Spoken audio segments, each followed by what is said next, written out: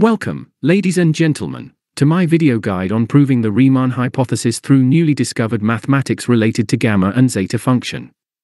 Myself Surajit Ghosh from Kolkata, India, and I am a certified accountant who has been keeping the books of accounts always reconciled for last 20 years, and I plays a lot with numbers in my financial analysis, which actually brought me to this alien world. In this video, we will explore the fascinating concept of the Riemann hypothesis and the role the zeta function and gamma function plays in the proof of Riemann hypothesis. So, let's dive right in. It is well accepted that Riemann hypothesis is the holy grail of mathematics. Proving the Riemann hypothesis would have profound implications for number theory and prime number distribution. It would provide us with a deeper understanding of the distribution of prime numbers, and potentially unlock new mathematical insights. However, as of now, the Riemann hypothesis remains unproven, and mathematicians continue to explore different approaches to extend the domain of the zeta function and shed light on this intriguing problem. Before we delve into extending the domain of the Riemann hypothesis and my journey of proving the hypothesis, let's first understand what the hypothesis is all about. The Riemann hypothesis is a conjecture proposed by the German mathematician Bernhard Riemann in 1859. It deals with the distribution of prime numbers and their connection to the zeros of the Riemann zeta function. The Riemann zeta function is a complex-valued function defined for complex numbers s with a real part greater than 1. It is defined as the sum of the reciprocals of the positive integer raised to the power of minus s. Mathematically, zeta of s can be expressed as 1 to the power minus s, plus 2 to the power minus s, plus 3 to the power minus s, and so on, up to infinity. To extend the domain of the Riemann zeta function, we make use of a concept called analytic continuation. Analytic continuation allows us to extend the definition of a function to a larger domain. In the case of the zeta function, we can extend it to the entire complex plane except for the point s equal to 1, where it has a simple pole. Now, here's where it gets interesting. The Riemann hypothesis states that all non-trivial zeros of the zeta function lie on a critical line in the complex plane, which is defined by the equation real of s equal to half. By extending the domain of the zeta function, we can explore these non-trivial zeros and attempt to prove the Riemann hypothesis. There are several techniques used to extend the domain of the zeta function. Some of these techniques include functional equations, integral representations, and the use of contour integration. However, I use none of these techniques. I visualized the problem cyclically and made a nice garland of zeta values with interwoven flowers from various branches of gamma function, pi function, my own delta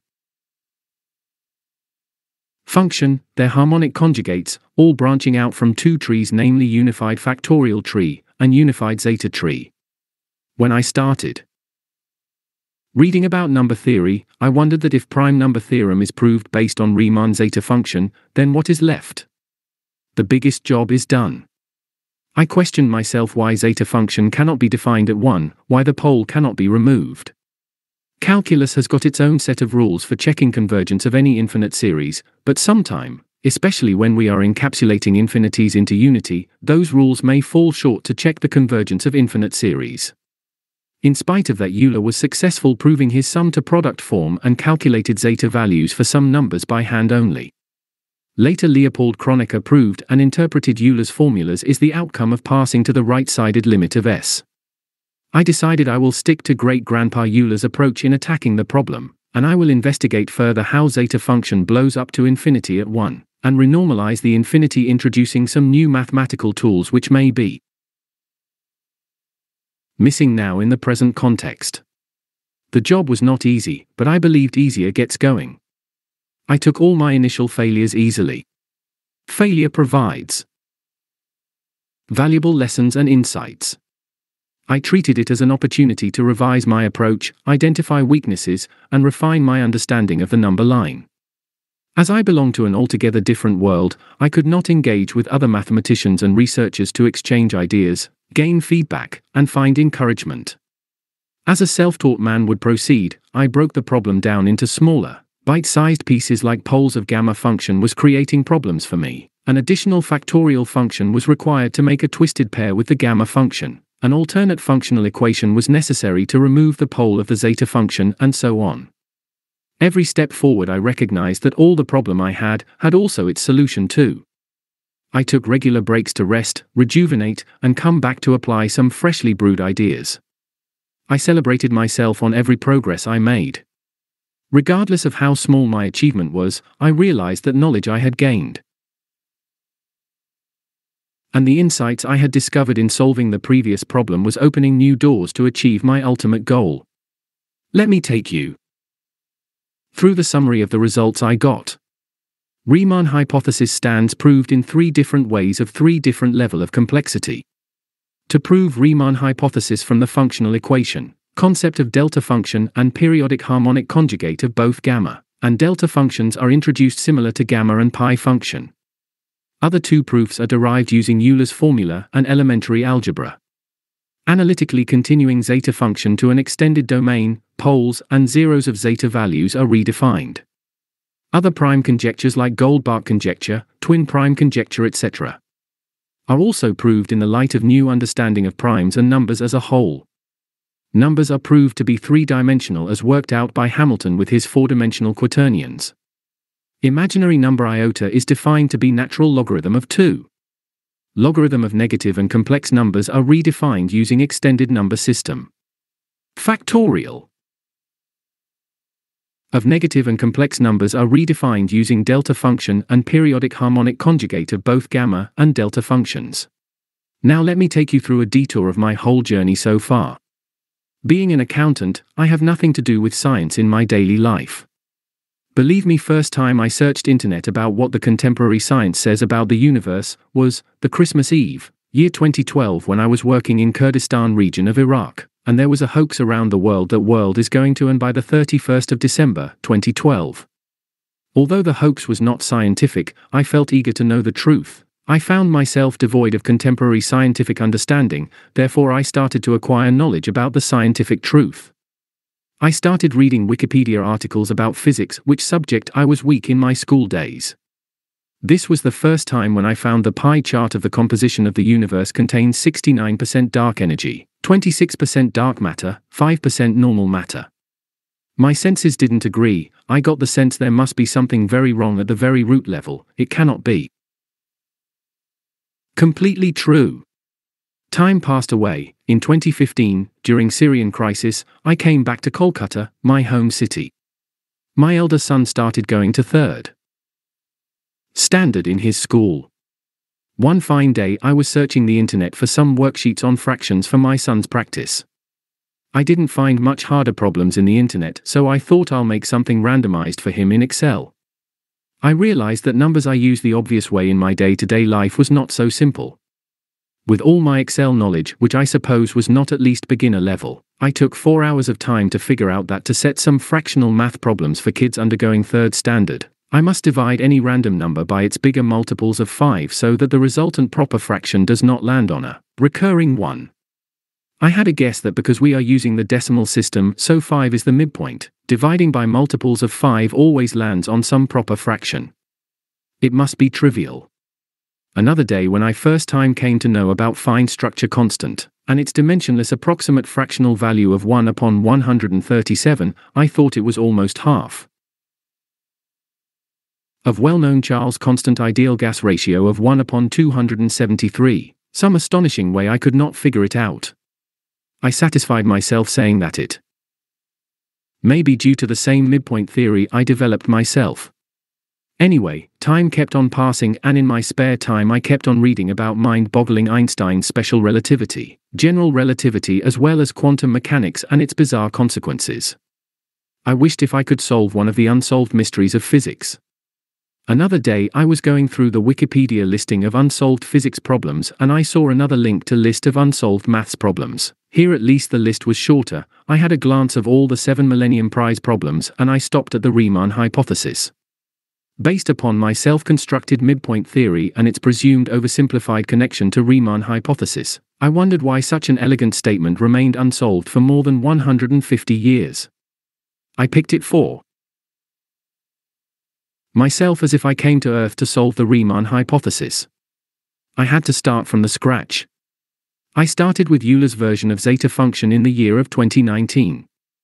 Just by using induction method similar to Euler's, I figured it out why on earth the Riemann hypothesis should be true. But my initial elementary proof of 2019 got rejected. COVID attacked the world in the year 2020, I lost my job and got plenty of time in lockdown to solve Riemann hypothesis. I understood that the initial elementary proof lacked new mathematics. I started accumulating the pitfalls of contemporary mathematics, which may be the reason we don't have the tools for Riemann hypothesis, as famous mathematician Terence Dow once said in an interview. I saw that the imaginary number iota has kept all the mathematicians as well as the physicists in the world busy, or rather say eluded in its world of illusion. My initial elementary proof demanded half-unit circle in contrary to the concept of unit circle. I had figured out how to bring a dual unit circle inside the well-known concept of unit circle, but that was not enough. I needed to justify it further. In spite of the fact that hardcore complex analysis was not my cup of tea, I dived into it. I checked whether my work violated any of the principles of complex analysis and I found none. Still, I got nothing other than rejections. I came back to the Riemann's functional equation to work out something more rigorous. I came to know about a particular theorem in analytic continuation complex analysis known as harmonic conjugate theorem, which says that if a function is analytic around some region, then there must be a complex conjugate of the original function. Already I have seen that if I can tweak the Riemann's functional equation little bit to replace the gamma function with some equivalent, which may not be undefined at 1, then I have a chance to eliminate the pole of the function. I knew that I was going to challenge the well-known divergence of the harmonic series as proved by Nicole Orsman centuries back. The only hope I had that I am also bringing a new zeta function which can spiral out cyclically to form a zeta function continuum, and these cycles take the placeholder for infinity. Soon I realized that I have opened the Pandora's box, bringing more and more problems. To find the solution to these novel problems, I had to reopen Euler's gamma function and make a variant of the original gamma function, which I named delta function. Still, I could not complete the circle. To complete the circle, I had to dive into the negative domain of factorial functions to introduce two more functions, which were periodic conjugate of the original gamma function and the newly discovered delta function. Now with this fantastic for factorial functions, I could extend the domain of factorials to negative numbers, and the domain of zeta function to negative even numbers. I assembled everything together, and let it go to see that the functional equation for my harmonic conjugate zeta function has the most wanted proof for Riemann hypothesis. Yes, I did it. 3 cheers to pi by 3 angle, which took me to higher dimension and brought me the proof. Although one ray of pi by 4 angle traverses through the 4th dimension also and has got a disk in the unit sphere also, I leave this branch for other people who may have interest to work with pi further. Because of popularity of calculus, algebraically speaking, Euler's numbers E became more popular than pi, whereas pi is mostly used to understand geometry, specifically geometry of cycles. I have hinted in my paper that pi can also be a base to complex logarithm, and with hyperbolic numbers in its exponent, we get the conjugate form of Euler formula e to the power I pi equals -1, which shall look like pi to the power j, e equals -1. I was looking for some natural signatures to get a confirmation of my novel idea. I don't have any access to astronomical data to cross-check, so I searched Google for 60-degree latitude. The 60-degree latitude line runs parallel to the equator at a latitude of 60 degrees north and south. One notable example is the Southern Ocean, which surrounds Antarctica. As the 60-degree south latitude line traverses through this area, it encounters vast expanses of open water with no landmasses, which is kind of a zero like the zeta zeros. In the northern hemisphere also, the 60-degree north latitude line passes through the Arctic Ocean.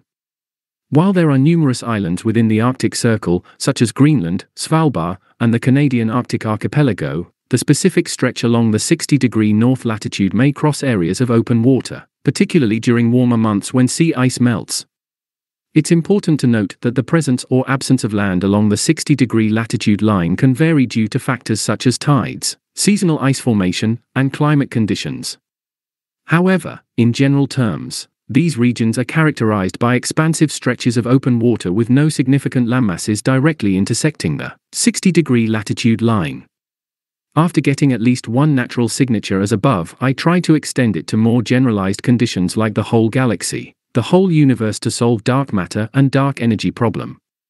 The coincidence of dark energy percentage being equal to the natural logarithm of 2 is an intriguing notion that arises from the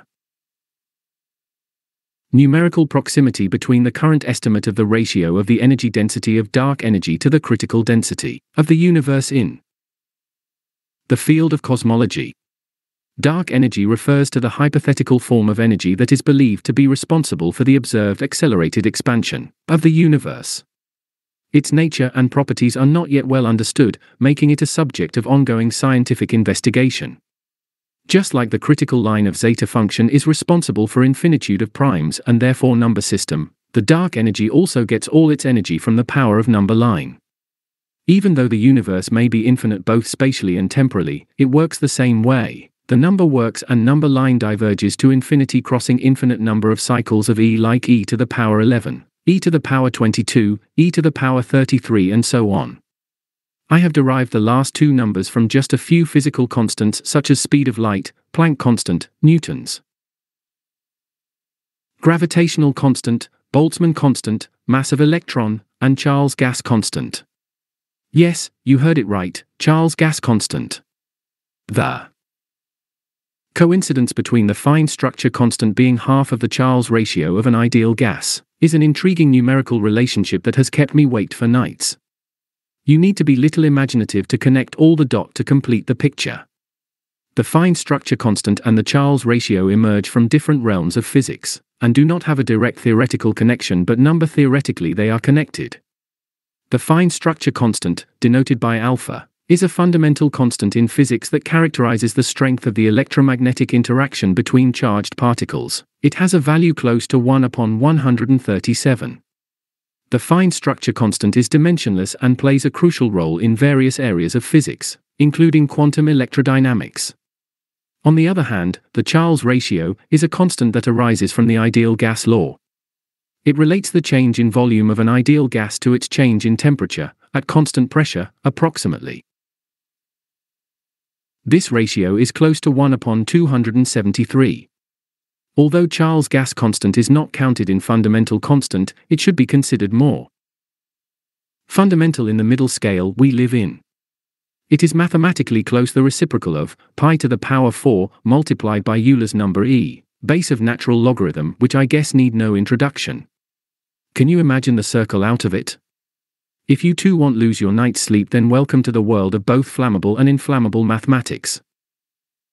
By now, if you think that you are listening to yet another random crackpot, then I can understand your feeling. You are excused in advance. Even I die with a crackpot stigma even after 10 years of effort understanding numbers, then also the whole science community are excused. As I am not trying to make any profit out of it, I am not going to take any shit that my haters may spit. One of the fundamental principles of scientific inquiry is that ideas and claims should be subject to scrutiny, experimentation, and peer review. This rigorous process helps ensure that scientific knowledge is reliable and based on evidence, preventing the proliferation of unfounded or erroneous ideas. However, this system can inadvertently create barriers for novel or unorthodox concepts that challenge prevailing paradigms. When scientific works are not given due recognition or dismissed solely because they are not immediately understood, several negative consequences can arise. First, it stifles intellectual curiosity and discourages researchers from exploring unconventional ideas. This can limit the diversity of perspectives and approaches within the scientific community, hindering breakthroughs and innovative discoveries. Second, it perpetuates a culture of conformity and orthodoxy, where researchers may be reluctant to deviate from established theories or methods. This can create a bias towards incremental rather than transformative advancements, as scientists fear professional consequences for exploring unconventional avenues. Third, it hampers scientific progress by discouraging interdisciplinary collaboration. Many groundbreaking discoveries have occurred at the intersection of different fields, where novel ideas from one domain may not be initially understood or appreciated by another. Neglecting or dismissing these interdisciplinary endeavors can impede holistic understanding and limit the potential for ground-breaking discoveries. Furthermore, overlooking scientific works that are not immediately understood by the scientific community can have broader societal implications. Scientific research often addresses pressing societal challenges, such as climate change, disease prevention, or technological advancements. By disregarding unconventional ideas, we may miss out on potential solutions to these complex problems.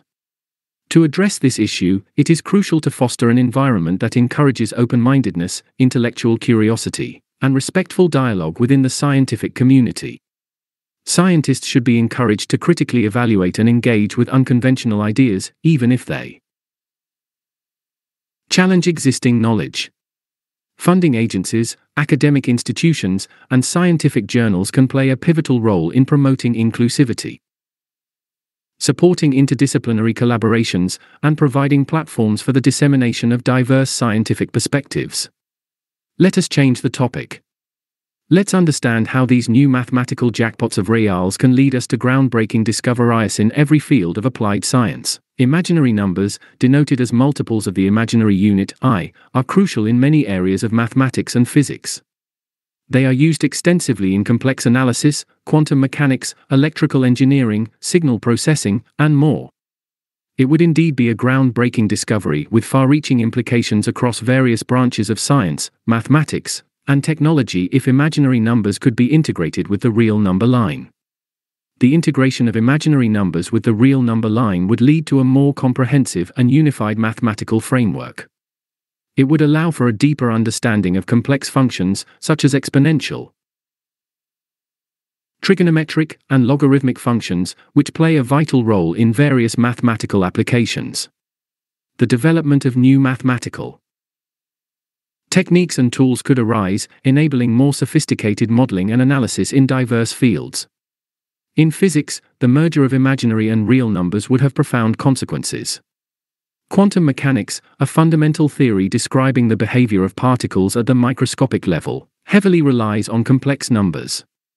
Quantum mechanics, a cornerstone of modern physics, relies heavily on complex numbers and the concept of the wave function. The wave function describes the probabilistic behavior of quantum systems, such as electrons, atoms, and molecules.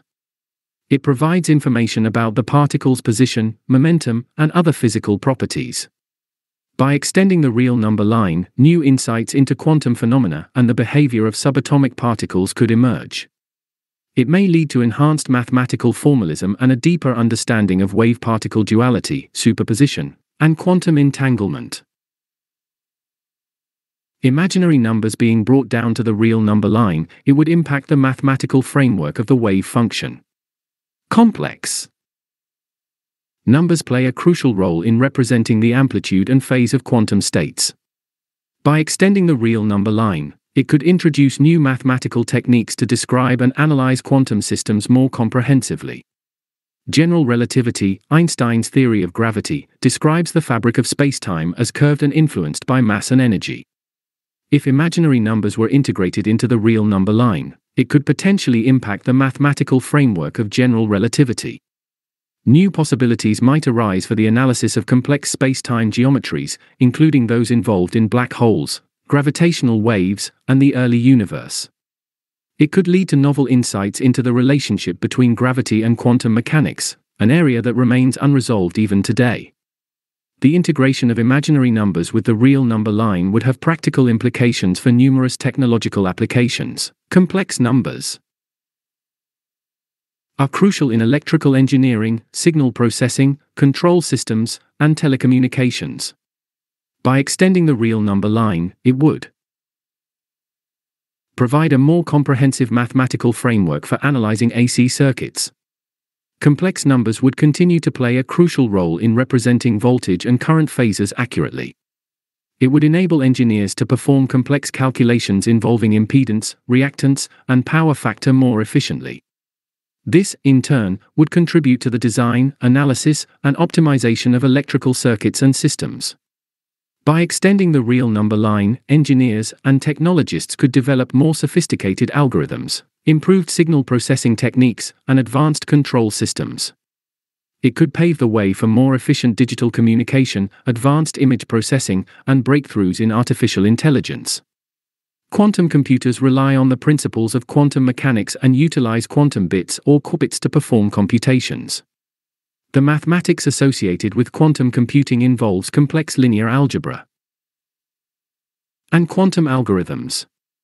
Complex numbers are integral to representing quantum states, quantum gates, and quantum operations. If imaginary numbers were brought down to the real number line, it would impact the mathematical foundations of quantum computing. The use of complex numbers would remain essential for representing and manipulating quantum states, as well as performing quantum operations and simulations. Extending the real number line might lead to the development of new mathematical techniques and algorithms for quantum computations, enhancing the efficiency and capabilities of quantum computers. Moreover, the integration of imaginary numbers with the real number line could have implications for quantum error correction codes, which protect quantum information from decoherence and errors. The mathematical framework underlying error correction codes would likely continue to rely on complex numbers, ensuring the reliable storage and manipulation of quantum information. The unification of real and imaginary numbers would foster interdisciplinary collaborations and cross-pollination of ideas across all branches of science. It would encourage researchers to explore new mathematical frameworks and develop novel approaches to understanding complex phenomena. This integration could have implications for fields such as chemistry, biology, materials science, and more, by providing enhanced mathematical tools for modeling and simulating intricate systems. Now let's talk about other major and minor unsolved number theory problems. I have given some minimal proofs in this paper. Why minimal?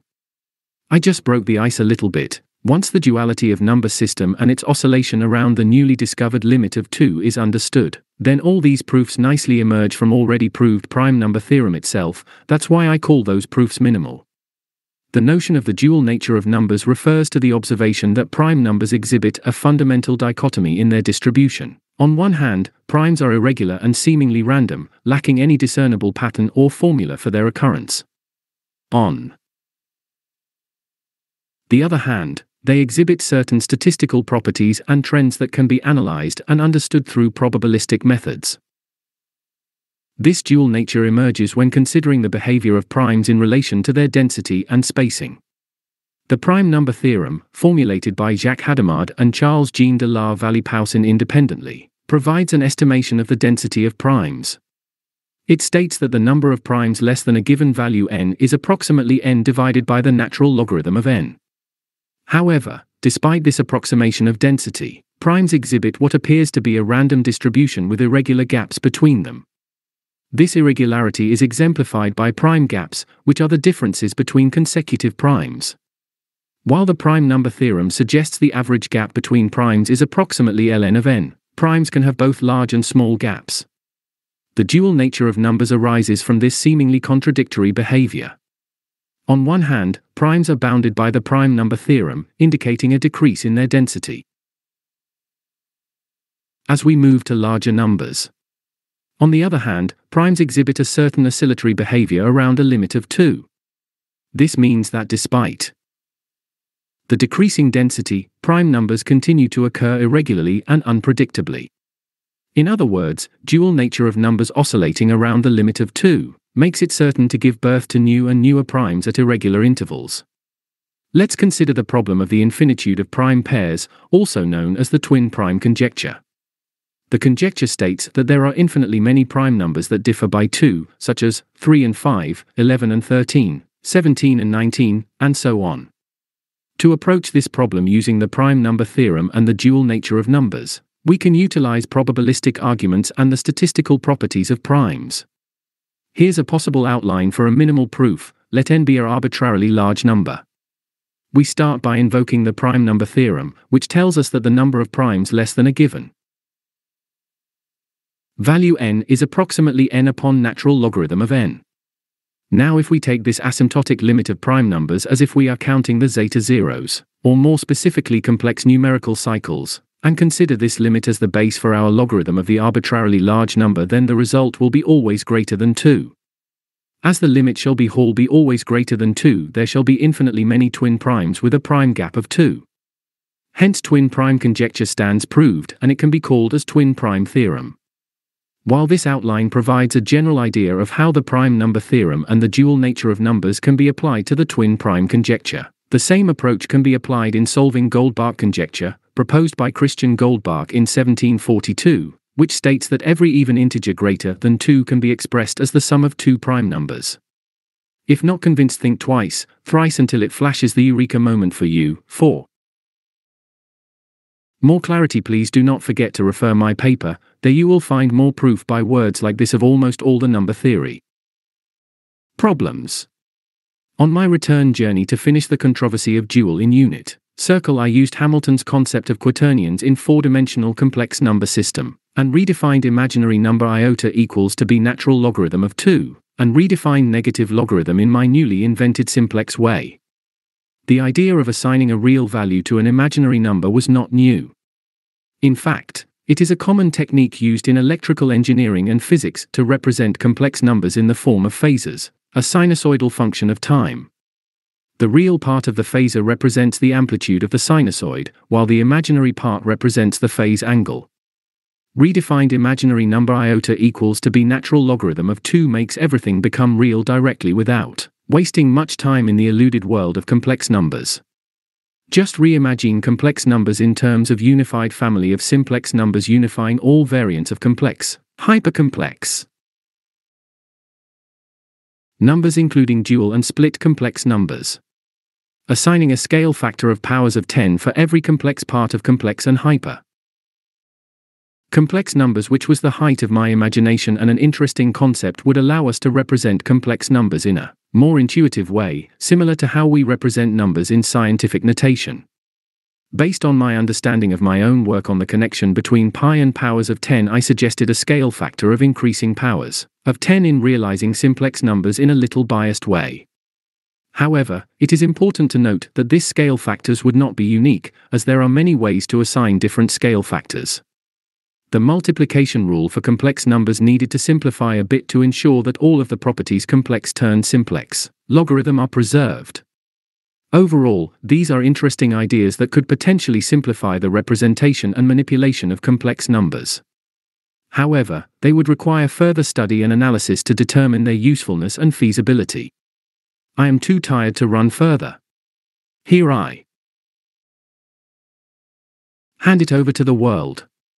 Whoever makes something out of my paper conquering the language barrier between a finance guy and the language of mathematics, language of latex, please pass on the information to the anchor in the relay race. We all are team players. If somebody wants to disprove Riemann hypothesis, he or she has to face my work, although not viral but easily available in vixra.org, a so-called crackpot site. If someone wants to prove it in altogether different way, then also my request to him her would be to cross-check my signature predictions also. The extended domain of factorials, the extended domain of zeta function, the quaternion connection to zeta zeros, the dual unit circle, the dual unit sphere, etc. All these milestones will remain as my signature until my work get well accepted among the mathematicians. I hope this video has given you a glimpse into the fascinating world of number theory and the ongoing efforts to prove the Riemann hypothesis. Please have a look on my work from the link below and share it as many people you may think worthy. Thank you for watching, and happy exploring.